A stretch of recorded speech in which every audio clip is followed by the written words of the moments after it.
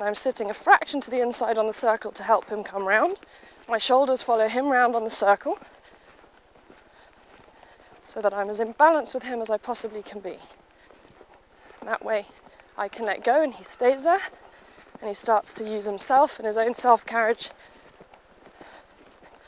and starts relying less and less on me for balance.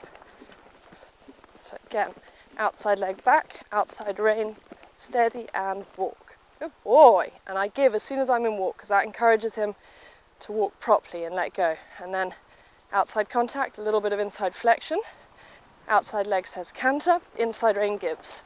So my inside rein gives in the transition to give him room to canter on and to come up with his inside shoulder, so that it's an expressive transition. If I hold on to the inside rein and pull his head round like this, you can see I'm actually blocking that shoulder.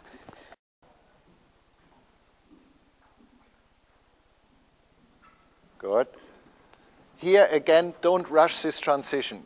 Come back to trot early enough so that you've got plenty of time to change position, to change flexion, and then pop him into the new canter.